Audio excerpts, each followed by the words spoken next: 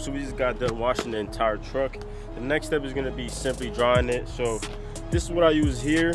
It's probably like one of my favorite things to use, just because I can go ahead and squeegee it out and just continue using it.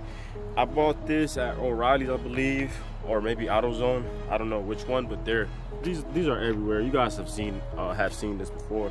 So we're just gonna go ahead and dry it off, and I'm not gonna show you guys. I'm gonna just go ahead and do it, and then we're gonna go ahead and dry out the tires, get these floor mats picked up and stuff, and then we're gonna go ahead and start the interior.